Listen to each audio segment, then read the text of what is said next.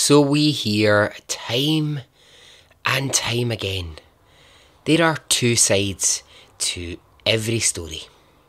We're told this over and over.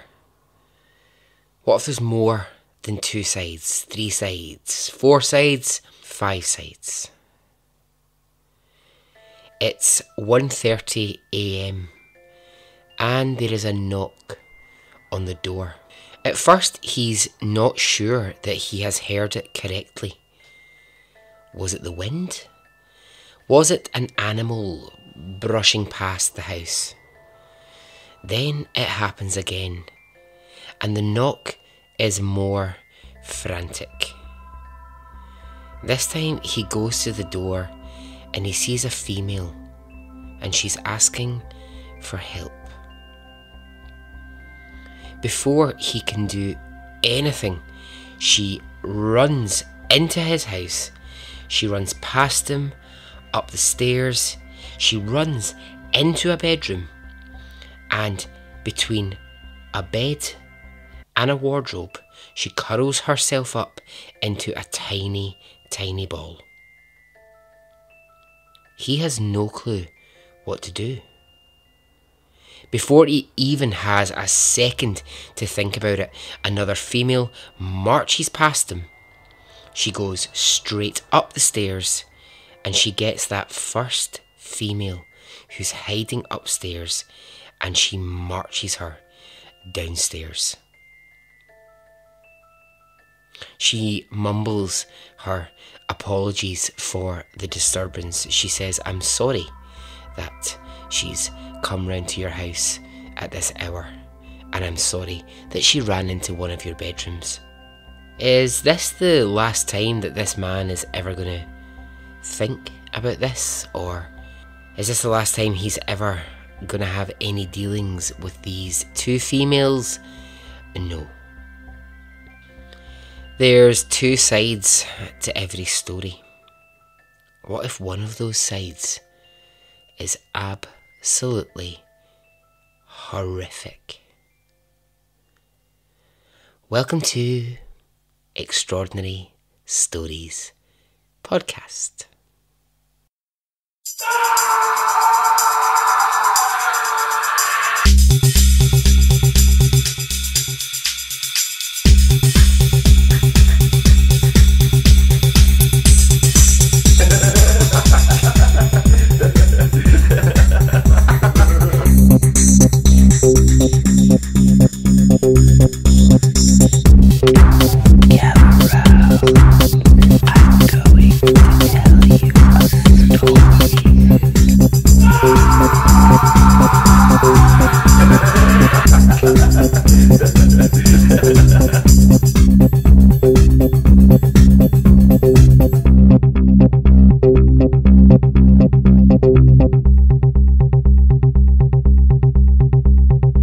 Hey, how are you? Are you well? Are you good? I am. I'm well. Thanks for asking. Yes, I'm good. Yes, all's going quite well in Extraordinary Stories Podcast land. All is good. The merchandise is out there and it's doing well, and lots of you are getting in touch with your pictures of you wearing the merchandise or holding the merchandise, and that's just lovely. It's nice for me to see. Thank you for your hilarious and insightful comments on the last episode, the Yasmaheen and breatharianism episodes. So lots of amazing and very people just not really mincing how they feel about her. Some great comments were just like, fuck her, which I thought was like, okay, brilliant. Some just like brilliant, hilarious comments, loving it. Hashtag who eats half a chocolate biscuit. Made me laugh a lot. I really enjoyed that. Yeah, good. So, I will warn you, this story, it's a change of pace, as is my want with this podcast, to constantly mix it up. And there are elements of this story that are not nice. So, this is your warning. I'm telling you now. There's stuff in it that's not nice. Alright, I'm going to do a couple of quick shout outs and then I'm going to get on with the story. So hello to Abby Clare. Abby, thank you for getting in touch with me. You sent me a really lovely message. Really nice to hear from you. Abby sort of said something that I do think is quite interesting because I get this feedback quite a lot. She said, I'd heard about like Extraordinary Stories podcast and heard your promo and whatever. And when I started listening, I was like, this guy kind of wanders off the point sometimes. And, it's not just factual and it's not just telling of the story. But luckily, Abby, you stuck with it and now you enjoy the podcast. So that's great. Welcome to the Extraordinary Stories podcast world. I hope that you enjoy that. But yeah, I get that feedback a lot from people who, and I get this, I really, really get this. I like podcasts like Case File.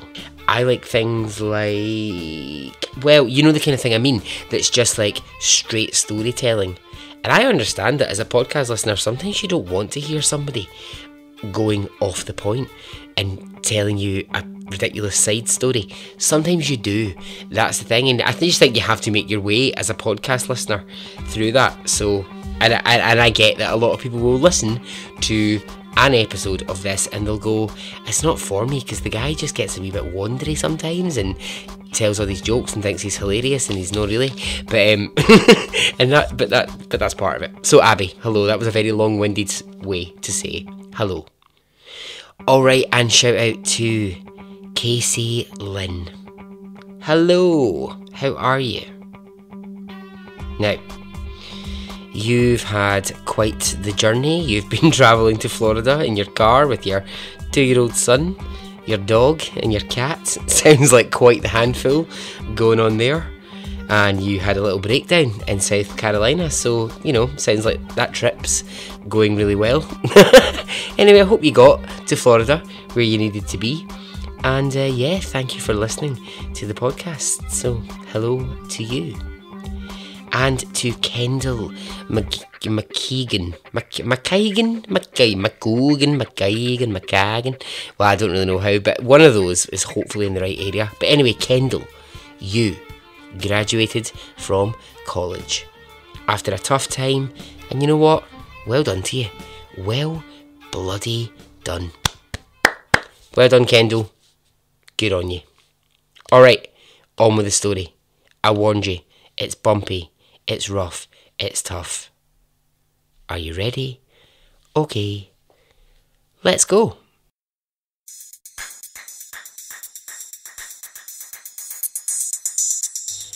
We all know and understand what it is now to have a private life and a public life.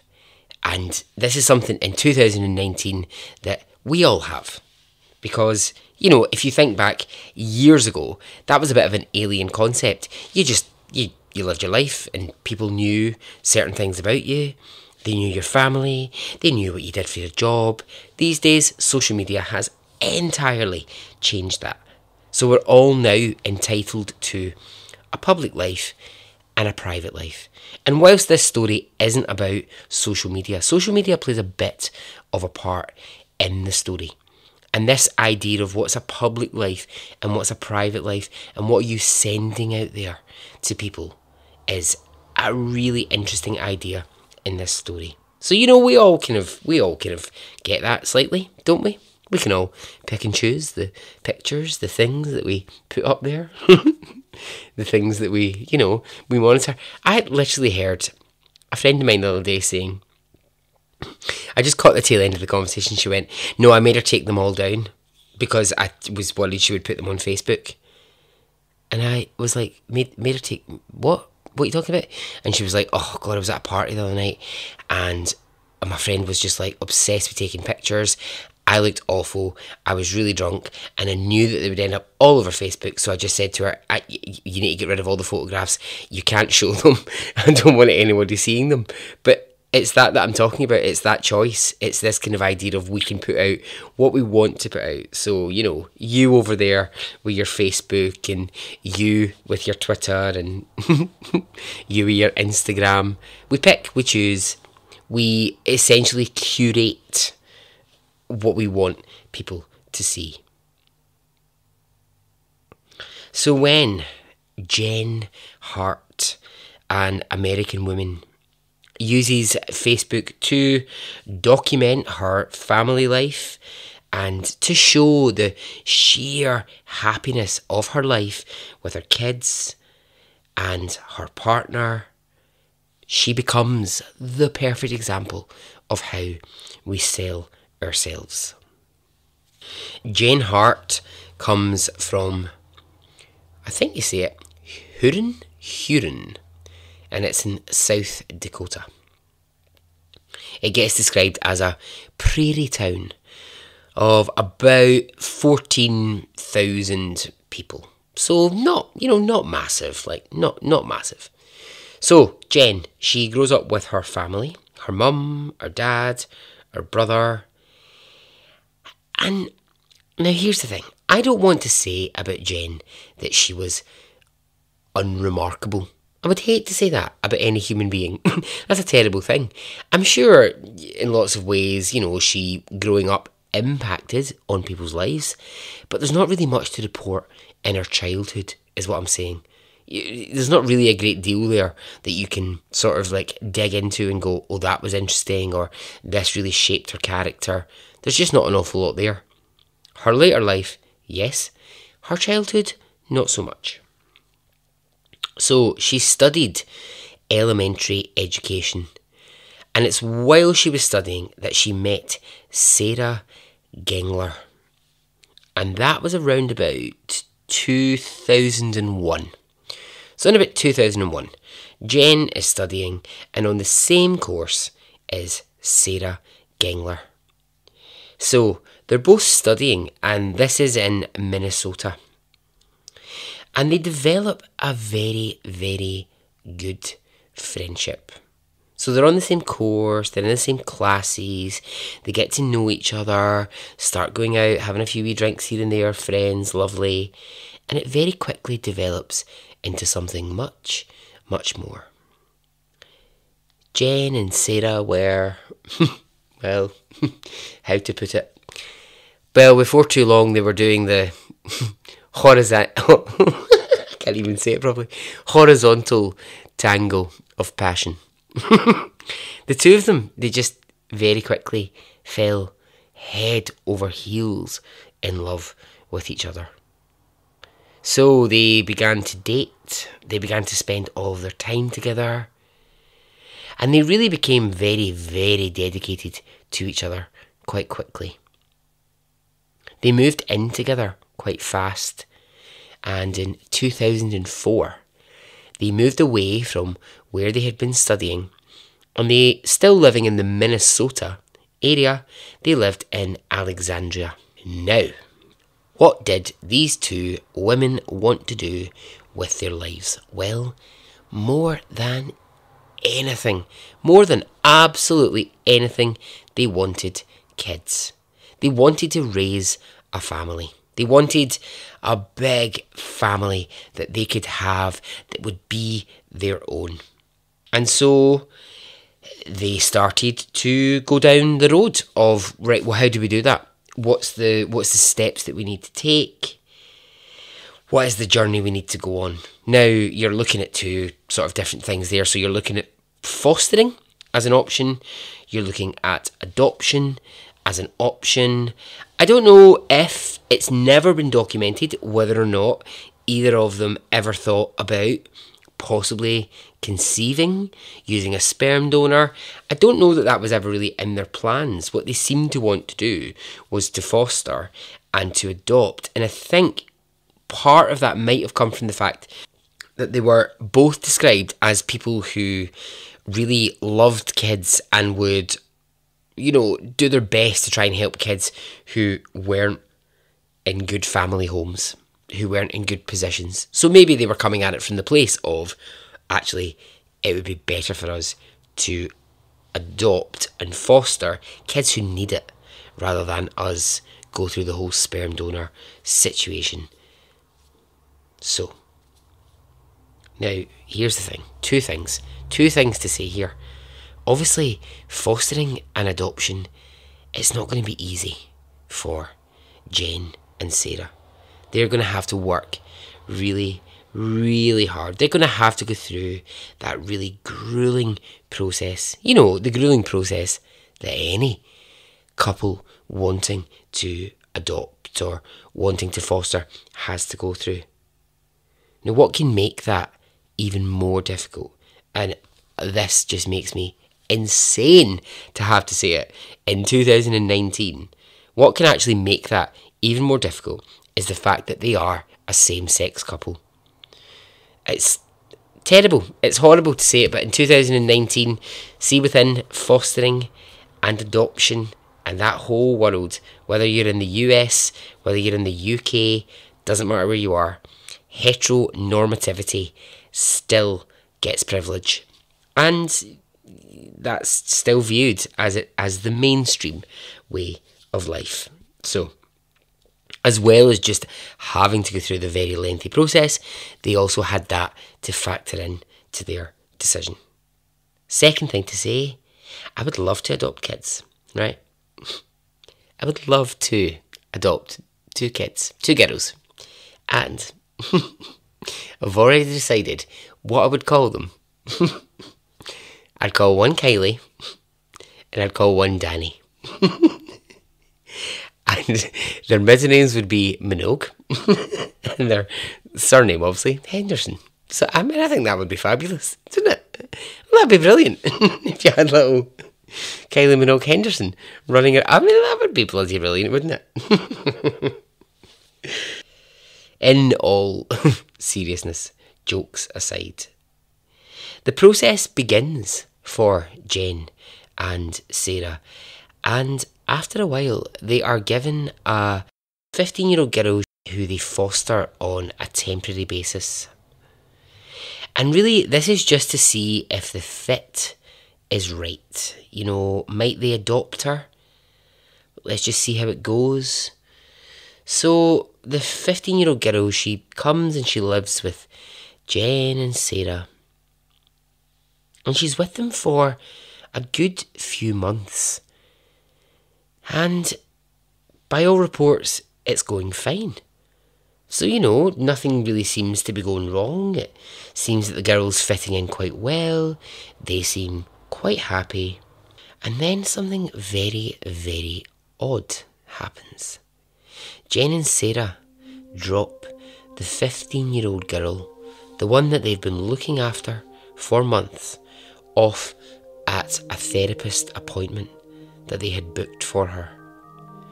And at the end of that appointment, she's expecting them to come back and collect her. But they don't. The girl is informed they won't be coming back for you. It just wasn't the right fit. Ugh. Gutting. That's fucking brutal. That's awful. I mean, that's a horrendously cold way to deal with that situation.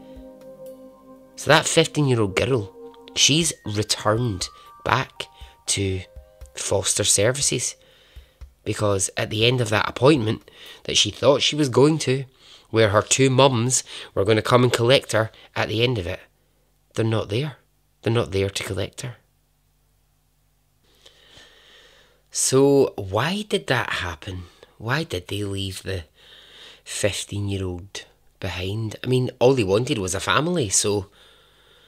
Well, it's because they had been working with the Texas Department of Family and Protective Services, and it was looking as if they were going to get some kids pretty soon. And what they realised is actually they would rather have these kids than this 15-year-old. Now, straight away, perhaps Americans, you might be going, that's weird. They're in Minnesota. Why are they working with the Texas department? Now, I checked this out. Actually, out-of-state adoption can happen. I didn't really know that was a thing that you could do, but turns out that you can, even though they weren't in Texas. Turns out you can actually use another state's adoption services, and this is exactly what they have been doing. So the time comes and they're told you can adopt. So there are kids ready to go. And now Jen and Sarah, who have become Jen and Sarah Hart because Sarah has taken Jen's surname, are given 3 siblings on a long-term foster basis. Now, these 3 kids have sadly been removed from their mother. Their mum had a drug dependency, and the kids have been removed from the family. So they get Marcus, Abigail and Hannah, and these become Jen and Sarah Hart's 3 children. Marcus is 7, Hannah is 4, and Abigail is 2. Now, as you can imagine, these kids, they're quite fragile, right? They've been removed from their family home, which might not have been the most stable of family homes. I mean, that's obviously speculation, but their mother was drug dependent, so they've been taken out of that situation. For a while they've been sitting in this kind of like place where they didn't really have a home, and now here are Jen and Sarah Hart. Now there's something really massive to point out here. The 3 kids that Jen and Sarah have been given are all black, and Jen and Sarah are white. And I only raise this because it will become a part of what happens later, but also because at the time they were living in this bit of Minnesota called Alexandria, which was predominantly white. And they said that from the day these 3 kids arrived in their lives, they were getting funny looks from people. They were receiving these funny looks that these 2 white women were raising 3 black kids. So the very first night that these 3 siblings live with Jen and Sarah, Jen takes to Facebook, and this is something we will see her do all the way through this story. She takes to Facebook and she describes what that first night is like, and pretty much she says it was awful. She says it was just horrendous. She describes that like the 2-year-old Abigail just is peeing everywhere. She's just peeing all over the house, everywhere. She says that the 4-year-old Hannah is just eating all the food that she can find anywhere. She's just stuffing all the food in her mouth. And she says that the 7-year-old Marcus is talking to himself in funny voices. She says it's been eventful, but we need to do this. We are good people and we want to look after these kids. So, as I said, this is 2006. And for the next 3 years, the Harts go through a formal adoption process to become the actual parents, the actual proper guardians of these 3 children. So meanwhile, as that process is happening and the 3 kids are settling into life with Jen and Sarah, the kids go to nearby school, nursery, and they try to sort of settle in. Neighbours of the Hart who live round about them will say he didn't really see the family that much. You never really saw them go in and out of the house. They'll note, quite interestingly, that you very rarely saw Jen. They'll say you more saw, like Sarah, going to work and coming back from work, but you very rarely saw Jen. However, that's just what the neighbours were saying. On social media, Jen was ever present. She was posting pictures of the kids day and night. You know, it was just like loads of photos of like the kids smiling, the kids like playing a game, the kids like, you know, doing an activity outdoors. You know, she was very much like doing this kind of like look at these 3 brilliant happy kids that I'm raising. I've taken them out of that devastating place that they were living in, and now I've given them this happy life. They also do this, like, Jen and Sarah are very into doing like the peace sign. You know, think like, you know, John Lennon peace sign kind of thing. You know, the kids are always doing the peace sign in a photograph. So, not really finished with just wanting 3 kids. They wanted more. They wanted a bigger and bigger family. They wanted the Jen and Sarah Hart. They just wanted more kids in their home. So they go back to the same Texas organisation who gave them these 3 siblings in the first place, and they request another set of siblings to join the family. They say, we can take more kids, we want more. And so the wheels are put in motion for the Hart family to receive even more kids. Hannah, who is aged 6 and under the care of Jen and Sarah, is at school one day when a teacher notices a bruise on Hannah's arm. And it's a nasty bruise. A really horrible, nasty bruise on the 6-year-old's arm. And the teacher says, "How did you get that bruise?" And Hannah says, "My mum, Jen, gave me the bruise for being badly behaved." Hannah says to the teacher, "They hit us." "What do you mean?" the teacher asks. Hannah says again, "They hit us. Mum Jen whipped me with a belt." So this teacher, very, very concerned, as you fucking would be, of course you would be, calls police. And police come to the school, and child services come to the school, and they speak to Hannah and they ask her, just tell us again how you got that bruise. And she says, "Mum Jen hit me. They hit us all the time. They hit us with belts. They attack us. This is what they do."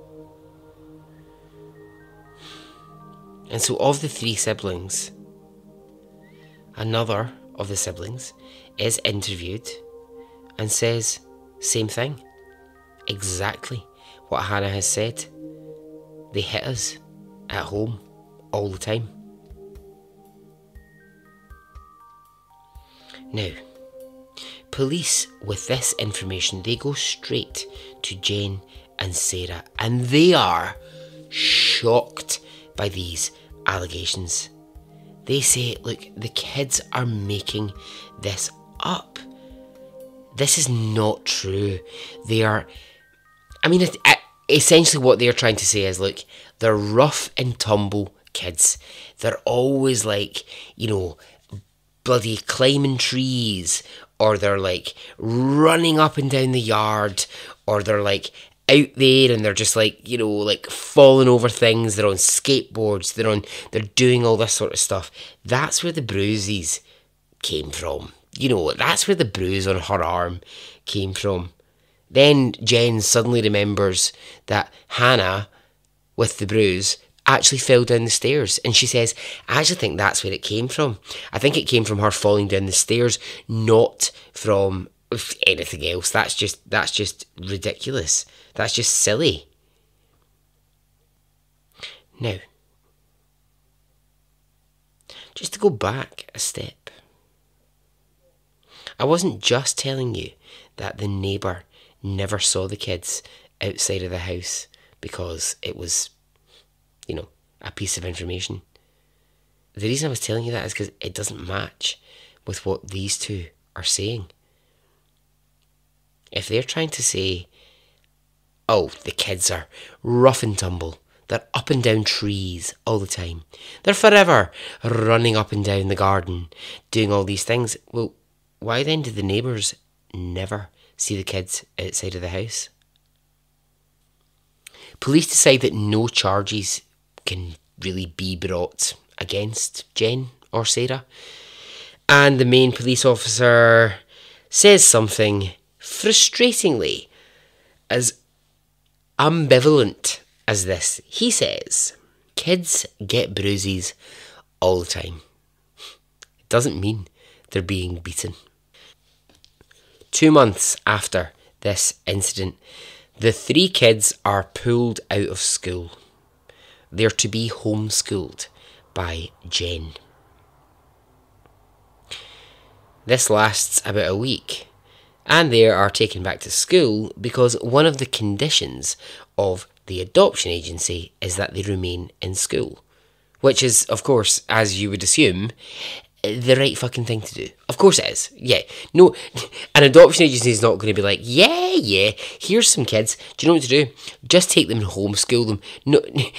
No person ever has to really ever have an extra eye on them or check that things are okay. Yeah, whatever. I don't know what the fuck Jen and Sarah Hart were thinking, pulling them out of school. But yeah, that's what they tried to do. But no, the kids are very quickly back in school. So it's been a bit of a difficult time for the Hart family. Police around talking to them. They are saying, it's just a big misunderstanding. Now, is this going to get in the way of them adopting more kids? Or, what does it mean for them? Well, the answer is no. It is not going to get in the way of them adopting more kids. Because in 2009, and this is 3 years after their first adoption, they are given another set of siblings to take into their home. And that now takes the number of kids up to 6 in the Hart family. Again, these 3 siblings, they've been taken from a mother who had a substance abuse issue. And they've been given these 3 kids by that same Texas authority. So now, into their family, they welcome Devonte, Sierra, and Jeremiah. The other thing to mention that is familiar is that these 3 kids are also black. So now you have Jen and Sarah Hart, 2 white women raising 6 black kids. So it's 2009 and they're now a family of 8. So there's now 8 people living in that house, and they just have to try and work as an 8, essentially. That's what they have to do. Jen and Sarah have gone from having 3 kids to now having 6 kids. And, they have to get them into schools, they have to organise everything, and that's, that's fine. And I was sort of thinking to myself at this point, oh my God, actually just aside from the raising side of things, right, the actual day-to-day of what that means, feeding 6 kids, my God, that's a lot of, like, money. That's a lot of, like, stuff. And I was thinking, well, maybe, right, they have a lot of money, but they don't. They don't really have a great deal of money. So then I was like, what's the actual work life here? So, Sarah, she is the assistant manager for a skincare shop in the local area. So, I mean, I'm only guessing here, right? I don't mean to, I could be wrong. I don't think she's going to be earning a massive amount on that.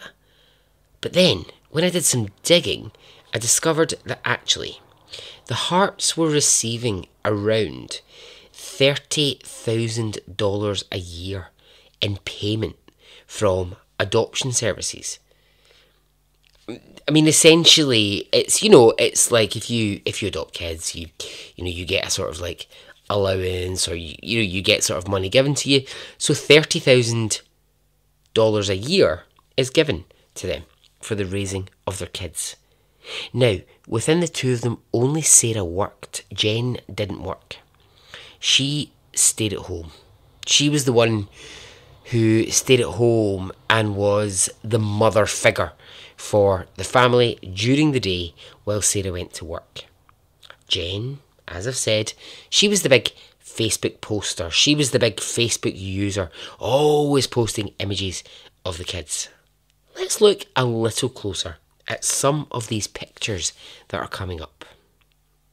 A photo that Jen takes from, it's like she's taking it from above. It's like, yeah. So there's 3 of the kids. They're on the floor, and there's loads of it's in the kitchen of their house. There's loads of newspaper on the floor, and there's tins of paint everywhere. Each of the kids has a canvas, and they're like painting madly all over the place. You know, the way that kids do. They'll like can throw a paintbrush about, or yeah, just like put a paintbrush in their hair or whatever. They're just like, paintbrushing all over the place. Now, each of the kids in the picture, they're wearing either a bandana or like a headscarf, and to protect their clothing, they don't have any tops on. They're just wearing shorts.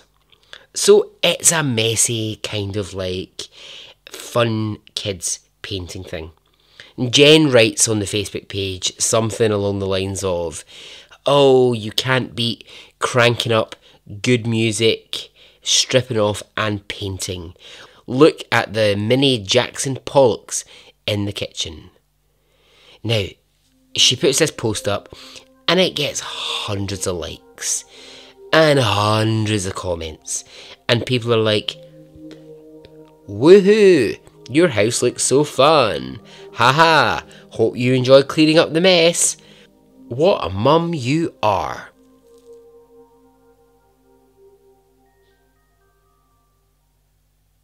I mean, kids should get messy. It's fun. It's part of being a kid, isn't it? My mum likes to tell the story of when I was about 3. She walked into the kitchen, and I had, obviously my curious 3-year-old mind was like, "Oh, there's a cupboard it probably shouldn't go into. I wonder what's in this cupboard." And I went into it and I found a tub of shoe polish. Yeah, so like a little tub of shoe polish, which actually for a 3-year-old's hands is quite hard to open. Anyway, however, I managed to open this, and obviously it was like, "Oh, what is that? That is shoe polish." So then I started to eat the shoe polish, and I was like, "Oh, this is brilliant." So I was eating lots of lovely shoe polish. It was great. Then I decided I was bored of eating it. So then I was like, took some of my hands, and I was like, "Great, brilliant." And then I just like put it all over the kitchen walls, and I was like, "Excellent, right, great." I'm just going to put some in my hair, and then I'm just going to put some all in my clothes, and I'm just going to put it absolutely everywhere. And my mum walked into the kitchen, and she was like, "Ma, what the fuck is happening? What's going on?" Why does it look like a murder scene? What's happening? There's stuff everywhere. Yeah, so, but you know, kids will be kids. You'll get into what you get into. So, this is the picture that Jen Hart has put up. She said, look at my kids having the greatest time. They're just having so much fun.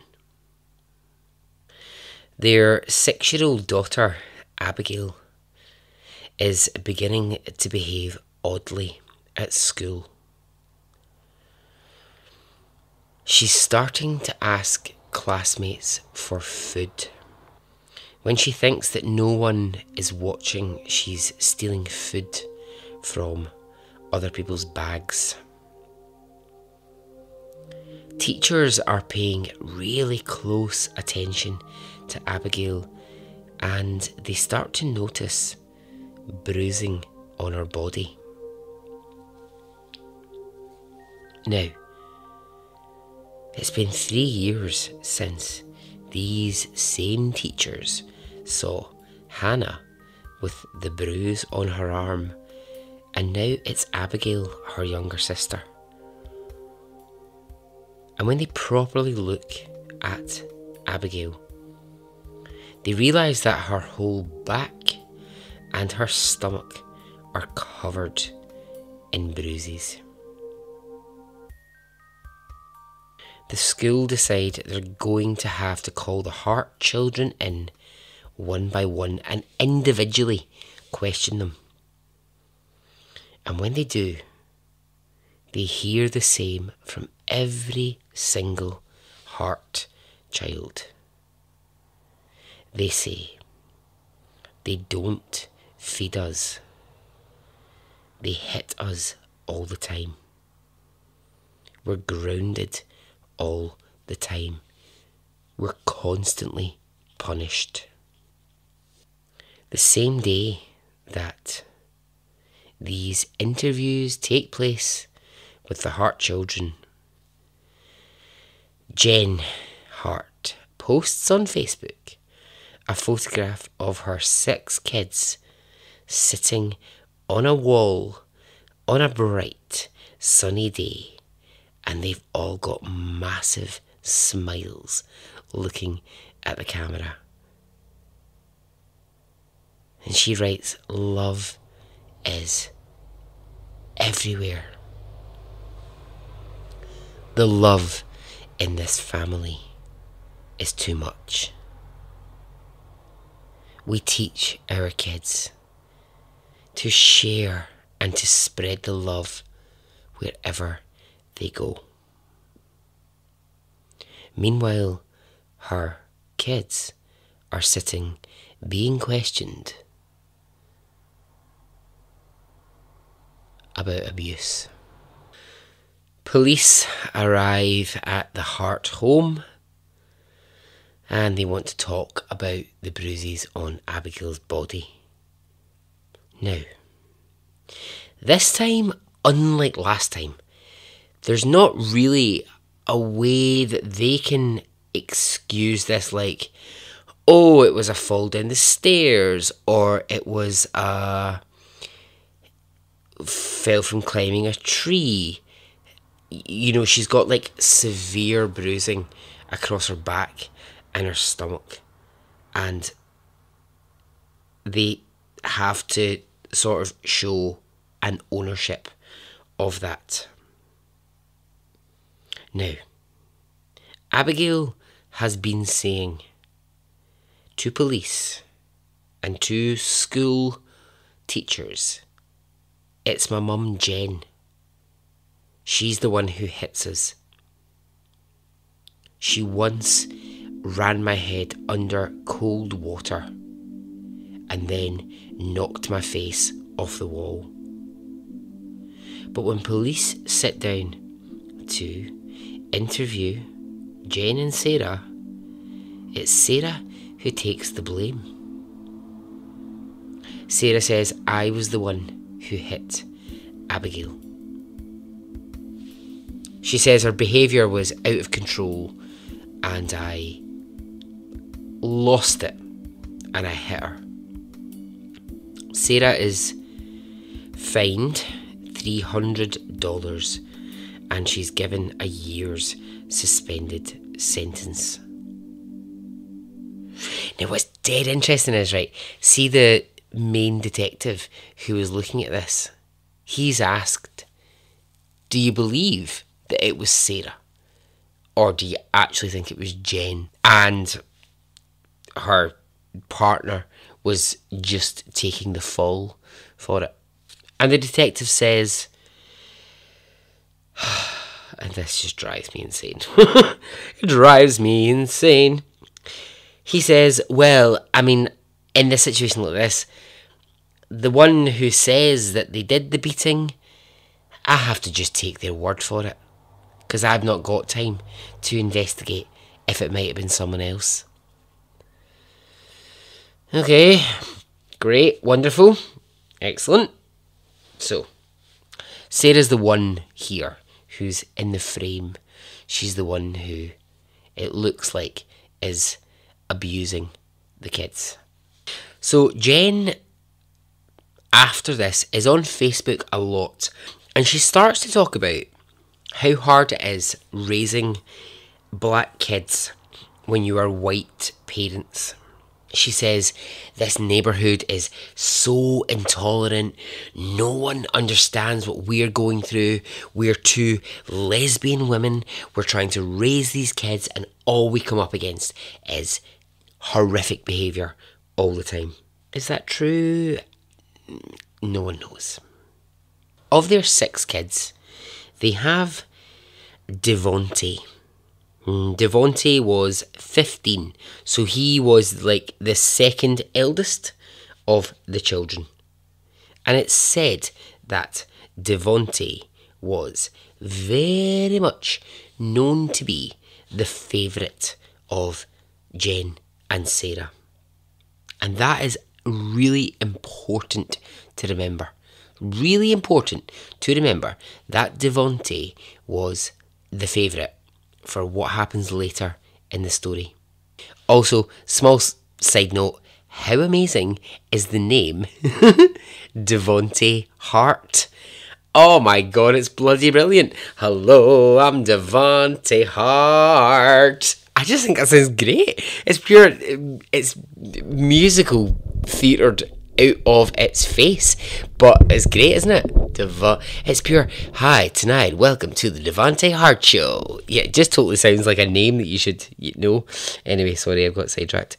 So Devonte. Yes, Devonte was the one that everyone went, oh, Jen and Sarah, they seem to really favour him over everybody else.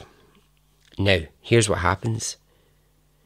They say that Devonte has apparently been called a racist name at school, and that is enough for them. They have to leave where they're living. They have to leave this bit of Minnesota. They've just got to go.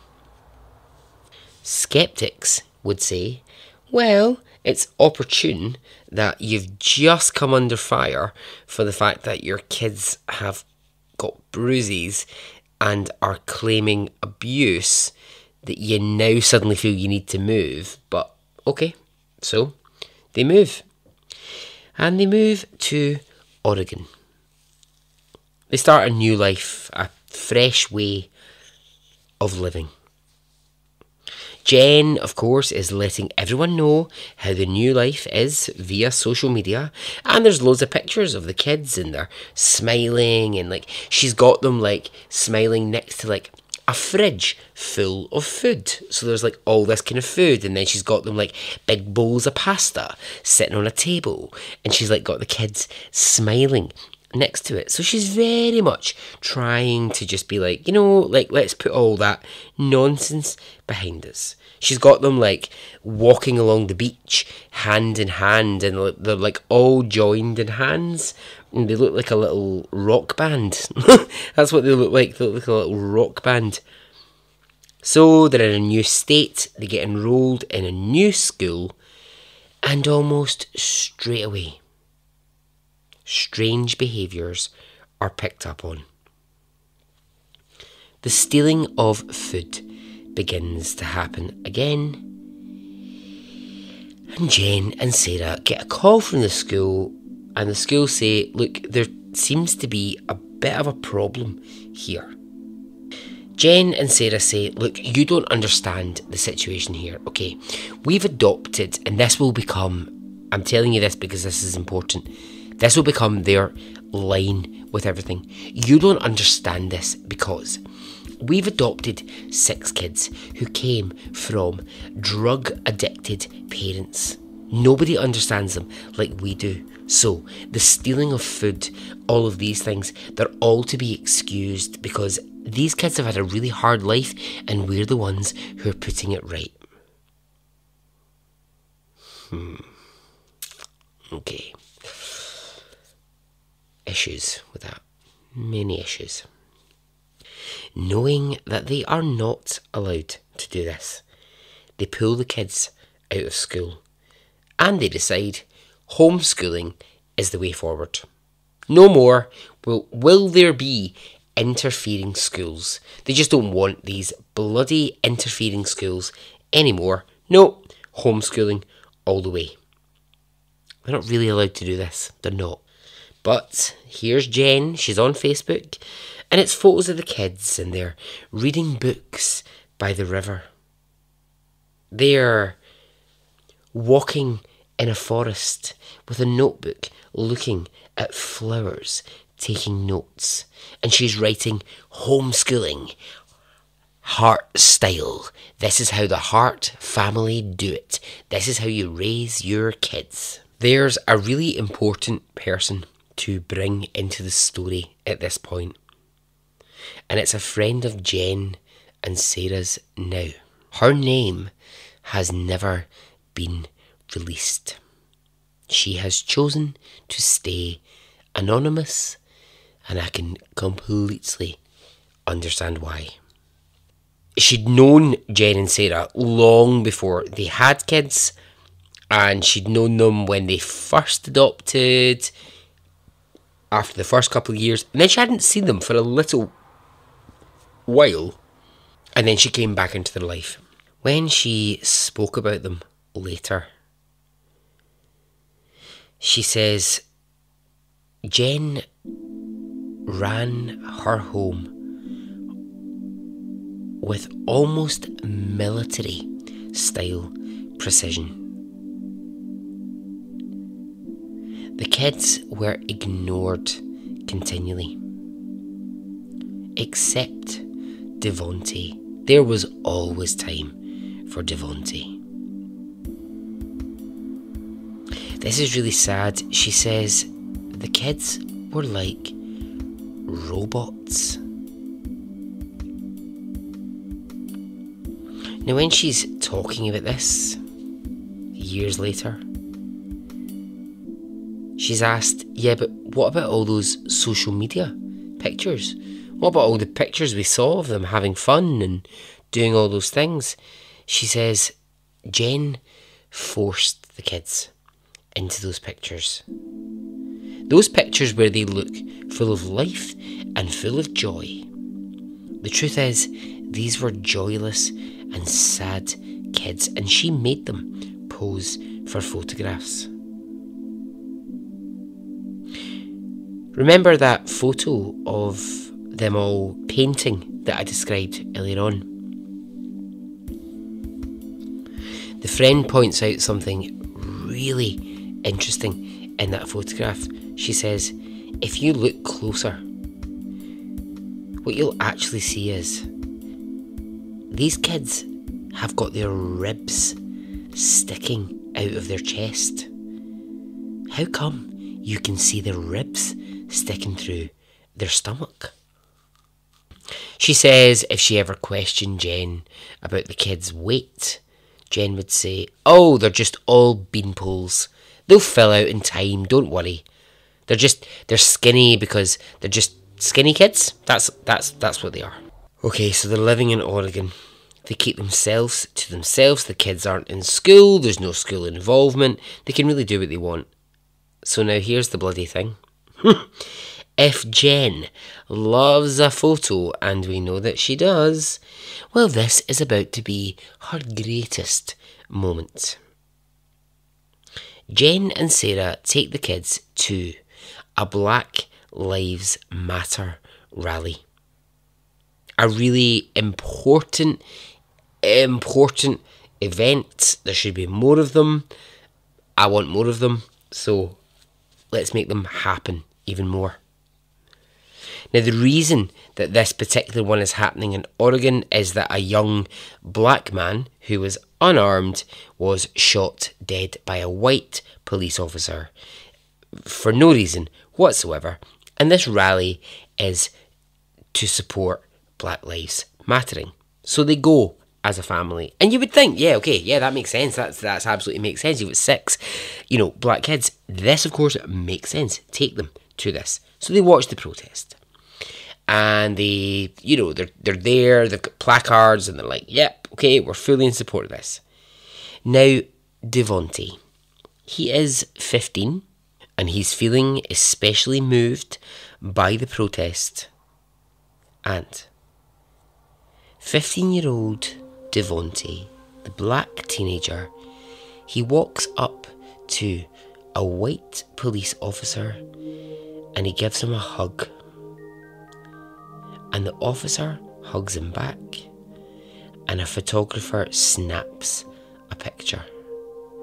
Devontae is looking into the camera and he is upset. He is very visibly upset. There are tears rolling down his face, and the officer is just holding him. Now, it's a powerful, powerful photograph. It's so powerful. You've maybe seen it. You maybe already know this photograph. It's so beautiful. At this Black Lives Matter rally, here you have this white officer when they are under fire. Here is this officer holding a crying teenager in his arms. Now, this picture, it's one of these, sign of the times, iconic picture, speaks a billion words, all this kind of jazz. And Devontae Hart is right at the centre of it. So Jen and Sarah, they are delighted because they're like, he's made a historical moment because the photograph, it goes global. It's on Twitter before you know it. It's on the front page of newspapers. For God's sake, it's on a Saturday Night Live sketch. It's massive. And they're going, that's our son. That's our Devontae, our special child. Calls were coming in for the Hart family to appear on TV shows and talk about their lives. I mean, I suppose you can see the interest. The interest is, you've got 2 lesbian mums raising kids. Brilliant. Let's talk about this. But Jen and Sarah, they refuse all of these offers. All of them. Which I find baffling. Here is the thing with the 2 of them that bloody... at this point in the story, I mean, I'm going to get way more fucking annoyed with them in a minute. But at this point it annoys me. They're sort of slightly courting the attention. And then all of a sudden they decide they don't want the attention. Well, make up your fucking mind. What is it you actually want? They're really happy that Devontae is in this picture. And this picture is now huge all around the world. But yet they don't want to do anything with that. They just want to keep that to themselves. Right, well, this is difficult because, as I said, Jen Hart spends her entire time on Facebook posting images of the 8 of them, all holding signs that say things like, love is happiness, free hugs from the Hart family, we support love in this world. They're all doing the peace sign, they're all doing this. I mean, they're almost like, it's like she's sort of slightly courting a bit of that media attention, and yet when it comes, she decides she doesn't want it.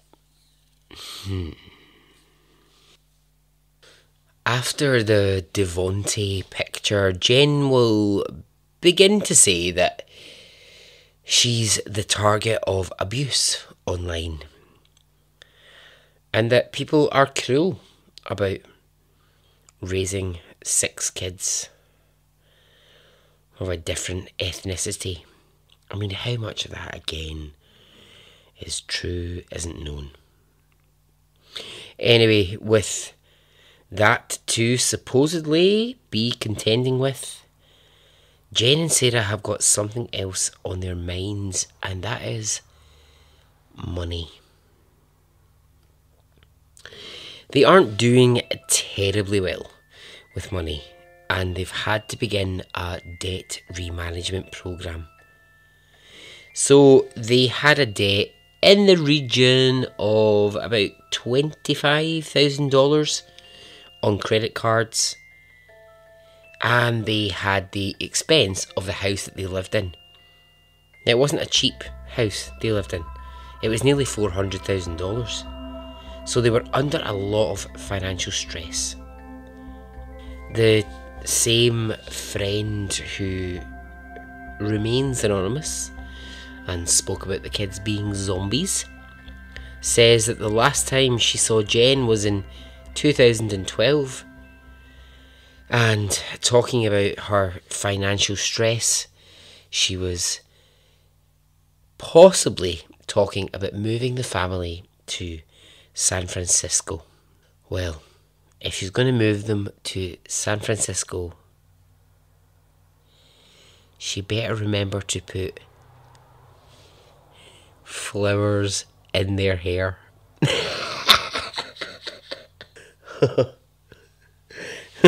Honestly, I make myself laugh so much. I need like a badoom at the end of that, don't I? Right, I'll record my own. Right, ready? Badoom. Right, I'll tell the joke again. Right, Right, and then I'll add my badoom at the end. Right. She was talking about moving the family to San Francisco. If she moves them there, she better put flowers in their hair. Badoom. Oh, see, it works so much better, doesn't it? It works so much better. Oh, but you know what? Moving to San Francisco doesn't happen. It's just another Jen idea.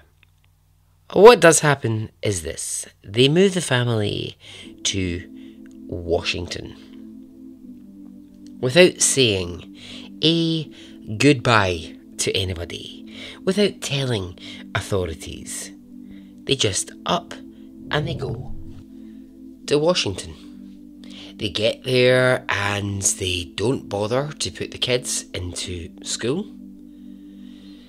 They still keep all the photographs online, as always. That's what they like to do. So the Hart Troop have moved in to a new suburb of Washington, and they have new neighbours. Of course, they have Dana and Bruce DeKalb. Now, they're both in their late 50s, this couple. They're nice people. They're grounded, lovely people. They've lived there an awfully long time. And of course, they're like, ooh, we've got new neighbours. How exciting. Which is exactly the way that I am all the time. I was actually beside myself. I can't even talk about it. I'm so raging. Beside myself to realise that whilst I had been working away back at my house, 3 weeks had passed, one set of neighbours had moved out, a new set of neighbours had moved in. Did I know about this? No. Did I fuck? I was livid the day that I saw a man walking down the pathway, and I was like, who's he? Who's this? What's going on here? And I suddenly worked it out. I was like, oh my god, there's new neighbours. How did I not know? They've been here 3 weeks. How do I not know everything about them already? I want to know their names. I want to know their jobs. I want to know everything about them. 3 weeks had passed. Fucking livid. Still don't know anything about them because they're weirdos and they won't talk. As much as my skills at getting people to chat are good. I'm like, hi, how are you? Nothing. Getting nothing back. Raging. Yeah. So I feel the pain of Dana and Bruce, who've got new neighbours, and they're like, who are my new neighbours? I want to know about them. But here's the thing. There's no chance to see their new neighbours because they never see the kids outside. The kids don't play outside. And in the house, the blinds are down all of the time. So the Hart family, they're living there for a year. The neighbours still don't get to see who really lives next door to them. Now they get the odd glimpse, right? So they'll see the kids here and there go in and out, and they think, right, how many kids are living next door? We can't really tell. They'll sometimes see Sarah coming and going. They occasionally get a glimpse of Jen, but it's all very cloak and dagger. They can't really get a handle on what this is. So, one day, Dana, the neighbour, is standing in her driveway. She's just about to get into her car, and a teenage boy walks up to her, and it's Devonte. Now, as he's talking to her, he's looking behind him all the time. He's stressed. Dana can see that he's really, really stressed. And he says, please, can you give me some food? Specifically, can you give me tortillas? Now, Dana thinking, okay, maybe this is just a neighbourly sort of lend me some sugar. She gives him tortillas. It plays on her mind, and she thinks, that's really odd that happened. And she already thinks this situation over here is a bit weird, but she just lets it go. The following day, Devonte is back. He says, don't tell my mums, but I need anything you can give me to eat.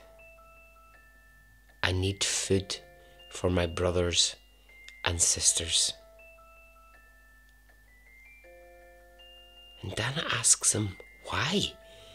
What's wrong? He says, please don't say anything. Any food that you have, anything at all, please give us it. We will take anything you've got. And Dana says, okay, I'll give you food. I'll give you whatever I can. Over the next few weeks, they agree with Devonte that they will leave a sealed box of food at the back of their yard for the kids to eat. And Devonte says, you must make sure it's hidden. Make sure that my mums do not know that this food exists. They cannot know about it. And Dana says, of course, I'll fill it with meat. I'll fill it with sweets. I'll fill it with bread. I'll fill it with everything. And I'll hide it in the back of the garden, and you go and get it. But she also says to him, tell me why I have to do this. And he says, you can't ask me questions about it. Don't ask me to talk about why I need to get food for my brothers and my sisters. So Dana, any of us would be. She is beside herself with worry. And she says to her husband Bruce, right, we have to call protection services. We have to. Bruce says at this point, I think it's best that we just keep a note of all the conversations we're having with Devontae. Keep a note of the fact that we are burying food in the back door for them to find. And we'll just keep a note of it. This is about to change. Bruce is about to go from let's keep a note of it to something else entirely. Remember where this all started. Bruce hears a noise at the door and it's 1:30 a.m. And he thinks, was it the wind? Was it an animal? And then the noise at the door is more frantic. He opens it and it's Hannah, one of the Hart daughters, the one who had bruises at school. When Bruce opens the door, Hannah is screaming, "Help me, help." She's running up the stairs past him into his house and she's screaming, "Please don't let them in. They are racists. They abuse us." She goes upstairs and between a bed and a wardrobe she curls herself up into a tiny ball. So when I said earlier that a second female entered that house, it was Jen Hart. She runs upstairs. She grabs Hannah. She marches her past Bruce and she says, "You have got to tell these people that you are sorry." Hannah replies, "Yes, ma'am." Jen says, "You have got to tell these people you are just having a bad week." Hannah replies, "Yes, ma'am." And she marches Hannah out of the home. Now, Dana and Bruce are obviously shocked to the absolute core. They're like, what the fuck do we do? So now they're thinking, right, we have to call someone. We have to call Child Protection Services. I mean, I'm not judging this couple in any way whatsoever because you can't judge situation to situation. I would have called them way before now. But okay, each to your own. You make your decisions, you do what you do. You can't judge the things that people do in the moment. But right now, in front of them is a situation where literally a fucking child has come into their home and said, "Please, I need to get away from these people. They're racists and they hit us." That's time to do something. But before they can even wake up the next morning and actually do anything about it, at 9 a.m. there is a knock on the door. They go, they answer it, and standing on their doorstep is the entire Hart family, the entire clan. So you've got Jen, you've got Sarah, and you've got the 6 kids. And Jen says, "We're here to apologise about the disturbance last night. Let us explain. It's been a really tough week in our house because, sadly, we've had the death of a couple of animals, and so the kids are a bit upset." Now, Dana will say, as she is looking at all of the 6 kids, they all seem to have a sort of frozen, painted on smile on their face, and she's a bit creeped out by what that whole thing is. Now, at the very front of this group of 8 people standing on the doorstep is little Hannah. Hannah, the one who had run in the night before. And Jen says to her, "Go on, read the note, Hannah. Read the note that you have written for Dana and Bruce. Go on, read it." So, little Hannah pulls out a piece of paper, and it's like a sort of, just like half a sheet of A4, and there's like green handwriting on it. And the note that Hannah has says this: "Dear Dana Bruce, I stopped this morning because I feel awful about disturbing your peace and worrying you in the middle of the night. I was very frustrated with my brother, and I didn't handle things very maturely. And I'm sorry for telling lies to get attention. I'm working to be more honest and finding better ways to communicate my frustrations. I've been very sad about 2 of our cats dying recently, so I was just very sad and frustrated last night. Thank you for being kind, Hannah."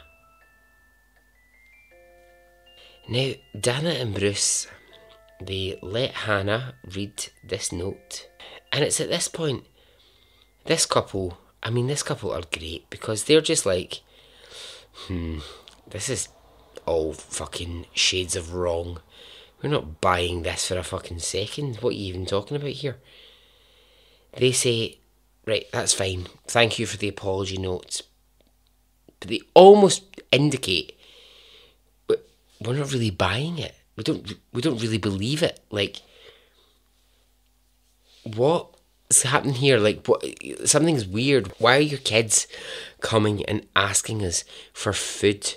Now, this is the first Jen and Sarah have ever heard of their kids coming to ask for food. But Jen, quick as a fucking whippet, is straight off the back, and she says this, and it makes me so mad that this is the term she uses.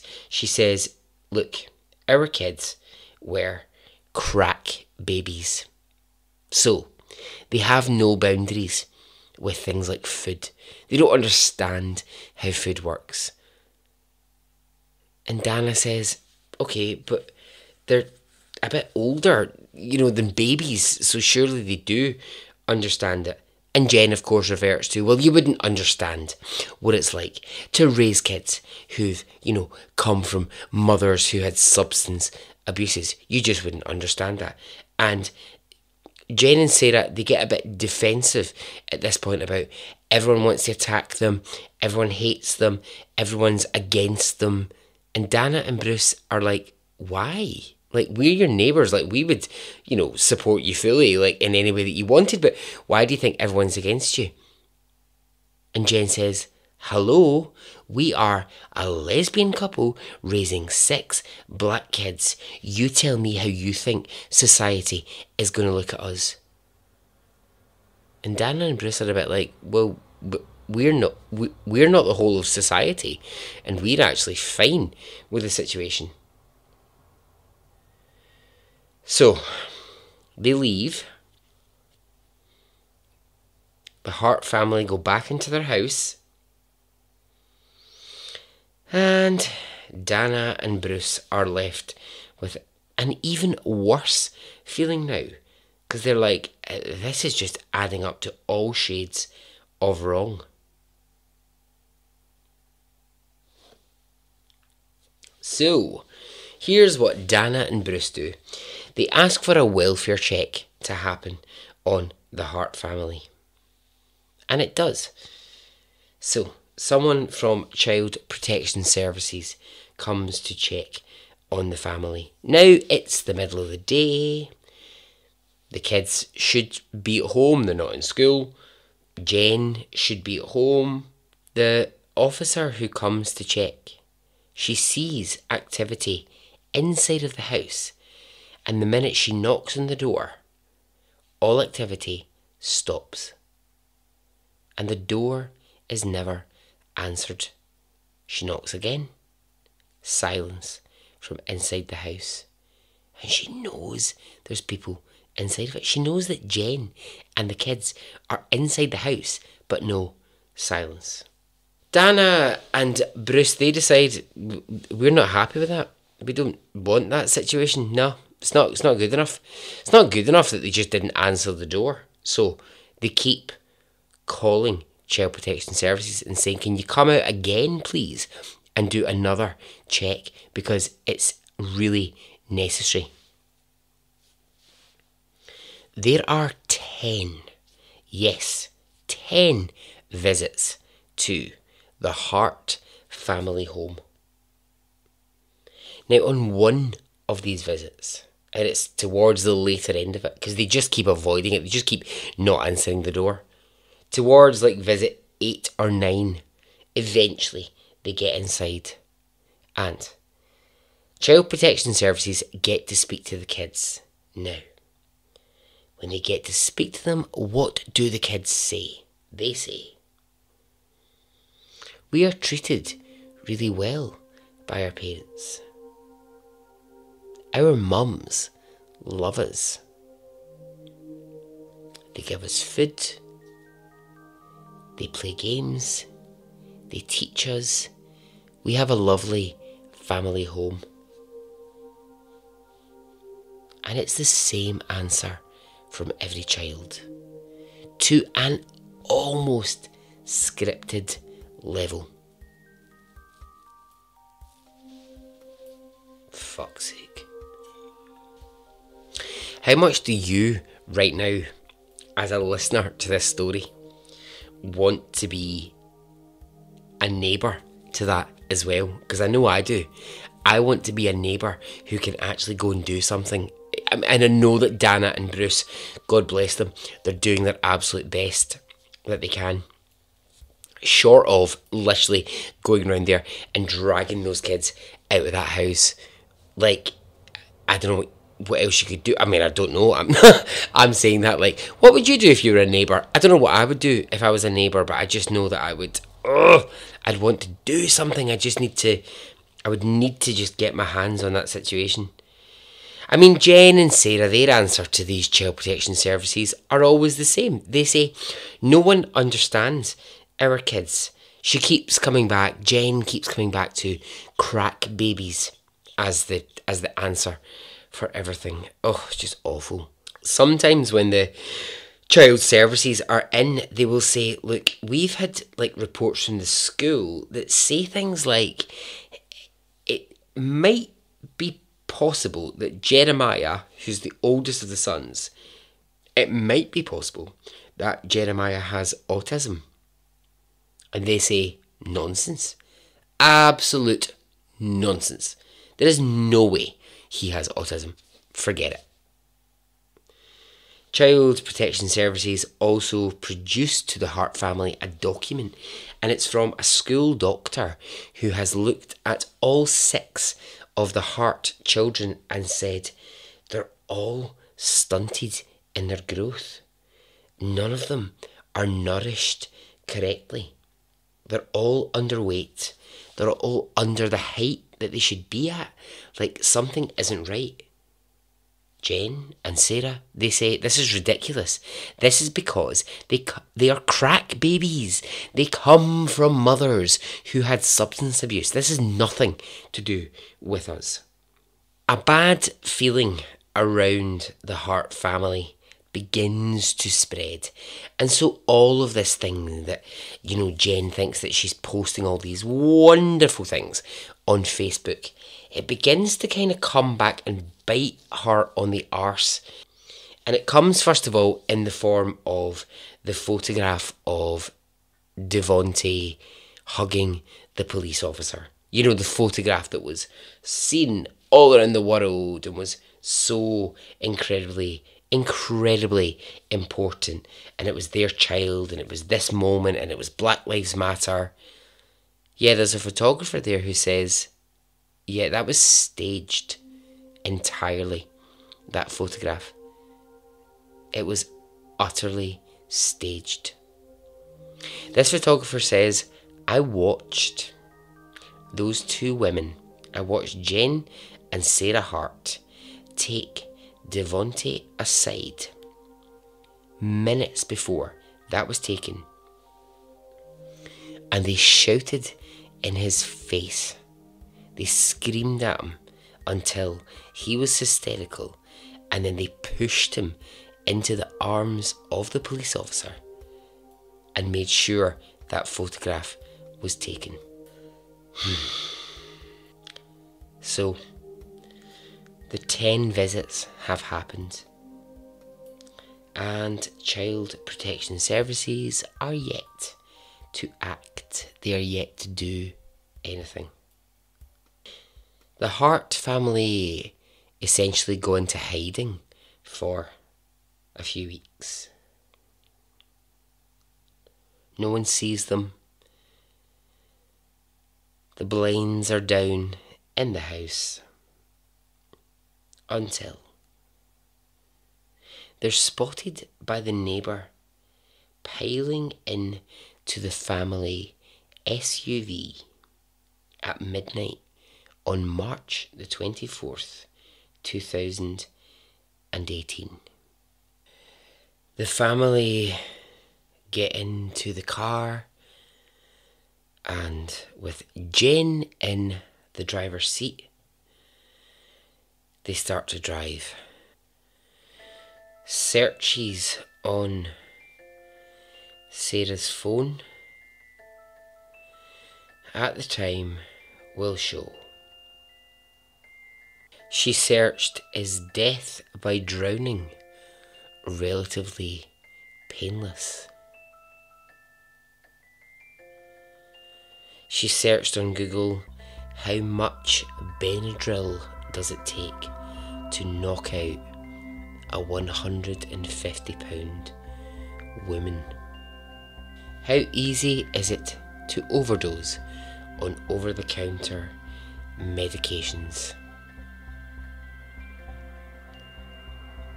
The Hart family in their car drive for hours. For hours and hours, Jen drives the family around. Sarah ends up in the back seat of the family car. On March 24th, 2018, Jen drives the family towards a cliff overlooking the sea in California. The black box inside the car, which registers its movements, will show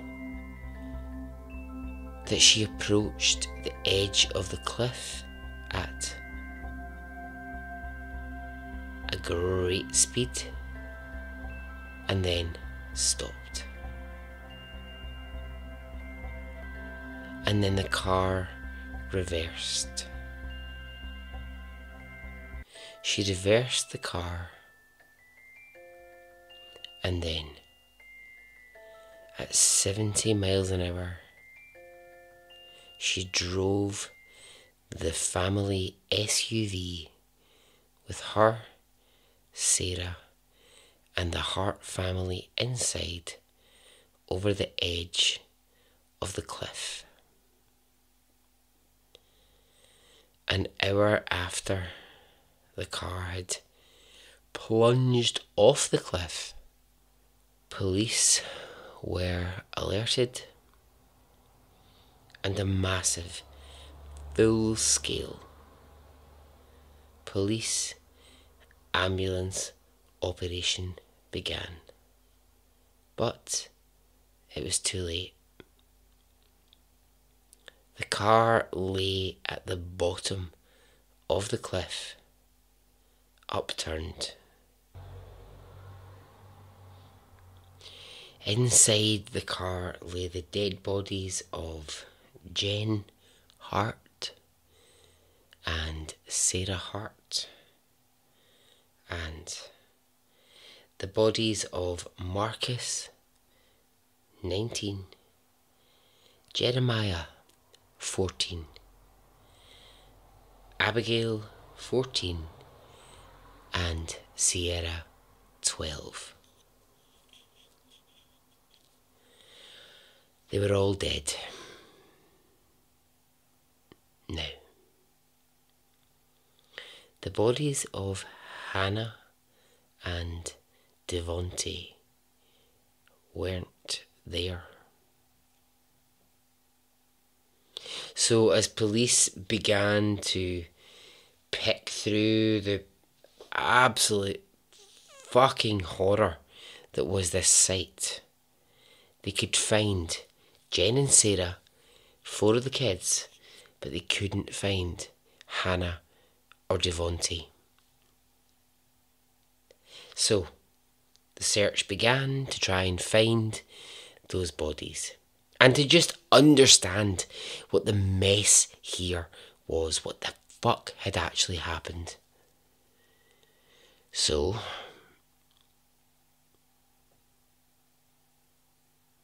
they start to search and they can't find Hannah. Was she not in the car? Was Devonte not in the car? They're confused. They don't seem to be with their brothers and sisters in the car that went over the cliff, so where are they? A day into their searching, they find Hannah's foot lying in an area close to where the car had gone over the cliff. Slowly, bits of Hannah's body begin to emerge from the water. And they can piece together that she was also in the car, but must have been thrown from the car into the water. However,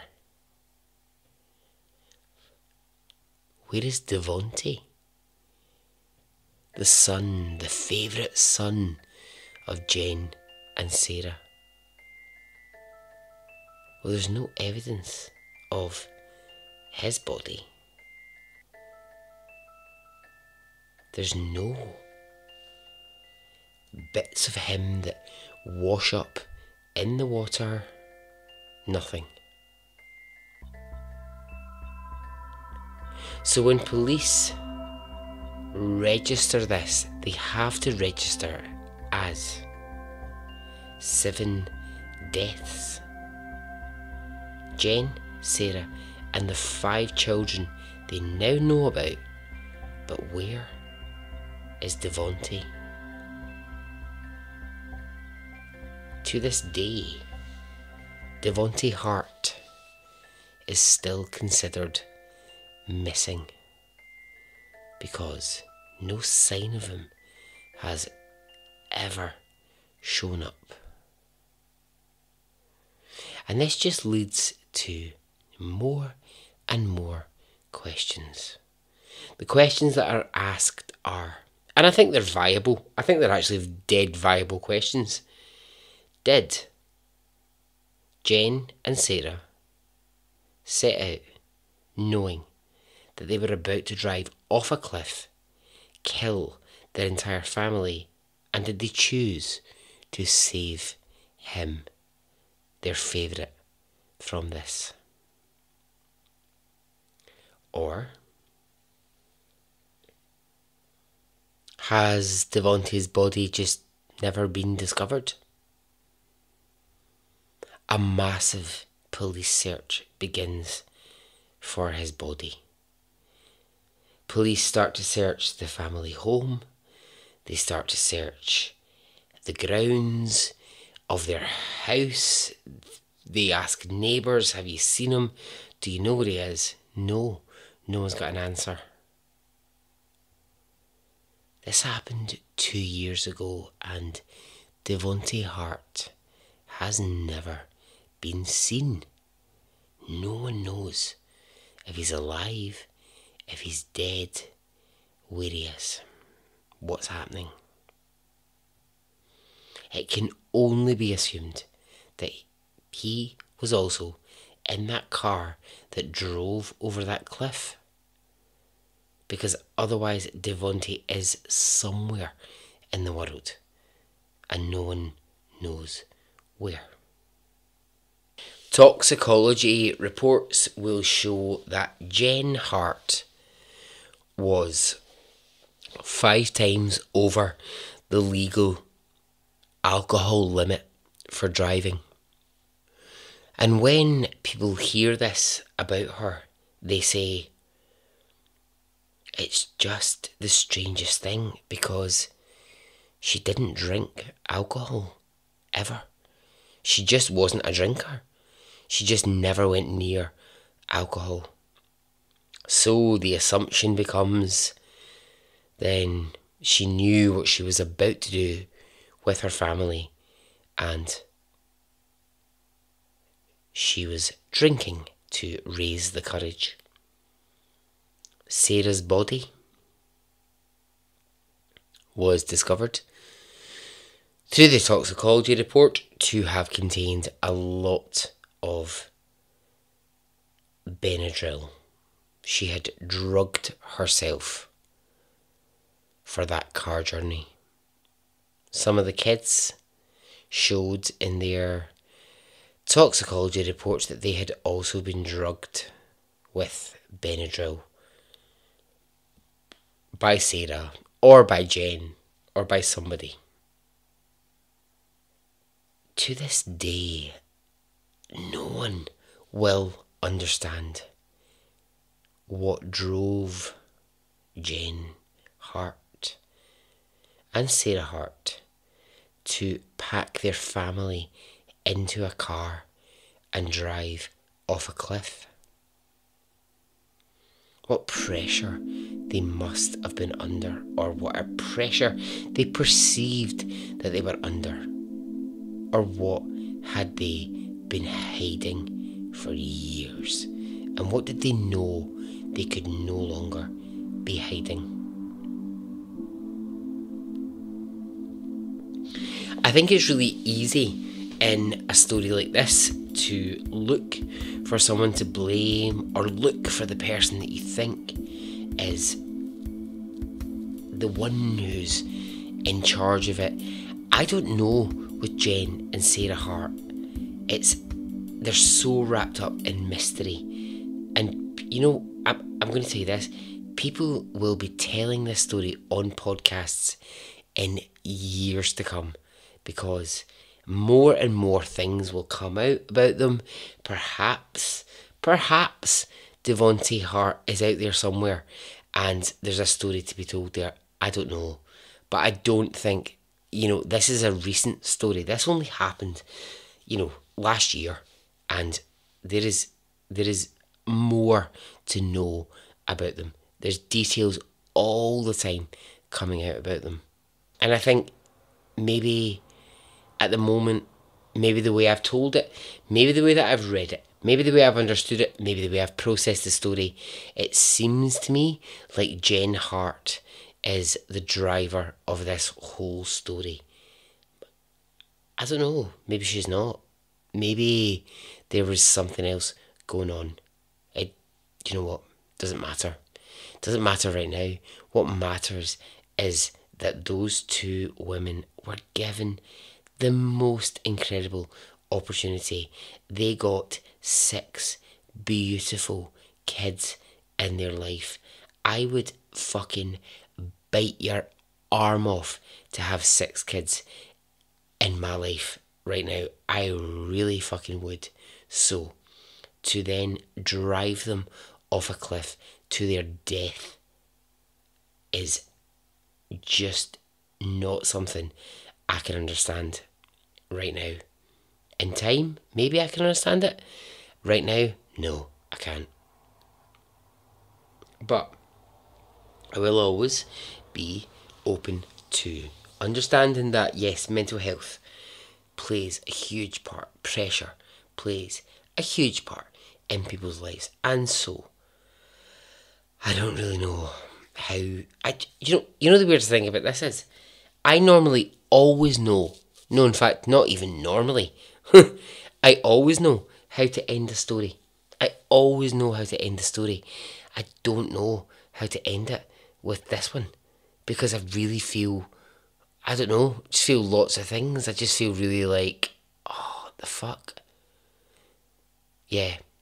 I can only end the story and to end the podcast, because otherwise you'd be listening to another 3 hours of me warbling on, and you don't want that. But I can only end it really by saying I don't understand what happened the day that they packed their kids into that car and ended up by driving them off a cliff to their death. I don't get that. But what I will say is this. I hope that Devontae is out there somewhere, and we might one day know the story. And those kids who died in the back of that car, God bless you. And I'm sorry that you ever were adopted by Jen and Sarah Hart. And so ends the story.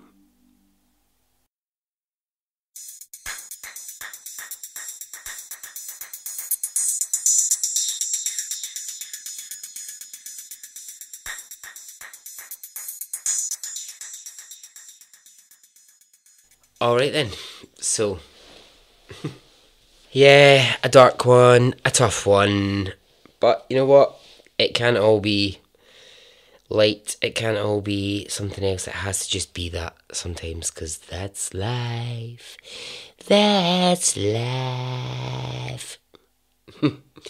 Alrighty, so, yeah, I'll just sign off by saying, as always, thank you for listening. It's been a chunky one.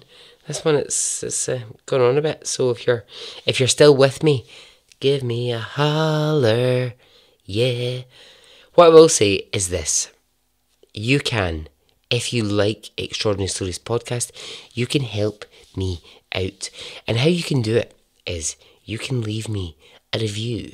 Now, these are not, I've said it before, they're not for my vanity, right? They're not. I don't care, right? Say what you like, write what you like. They're for visibility of the podcast, and it's so boring, but this is how it happens, right? Like, people know about podcasts because they get reviews on iTunes, or they get reviews on whatever, blah, blah, blah, blah, and that's how these things... Now, I hate that that's the system. I hate that that's how it works. I'd rather be like one of these, like, word of mouth podcasts that people are like, oh my god, have you heard this? Have you heard the Extraordinary Stories podcast? You're going to love it. You know, the system doesn't really work like that. You have to just kind of trust that, you know, I would love it. I would bloody love it if that's how it worked. It's not going to happen. What has to happen is there has to be reviews. So, I'm asking you to leave one, if you could. Now, I know we don't all use Apple. No, of course we don't. Everyone doesn't use it, but just leave me a review wherever you can. If you can't be arsed to do that, I mean, I completely understand if you cannot be arsed, because sometimes podcasts are needy. Sometimes podcasts are like, do you know what, mate? Just want to listen to a podcast. Stop asking me to fucking do stuff. I get that, right? I get that.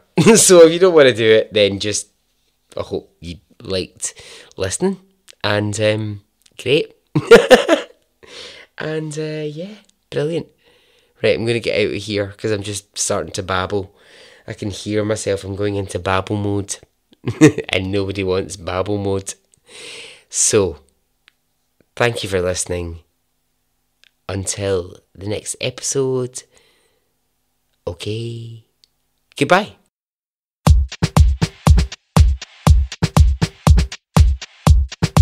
It didn't affect me really one way or the other.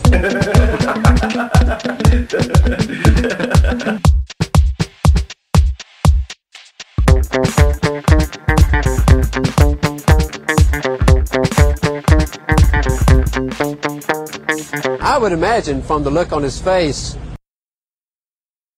let's get it on, let's do it, let's get it over.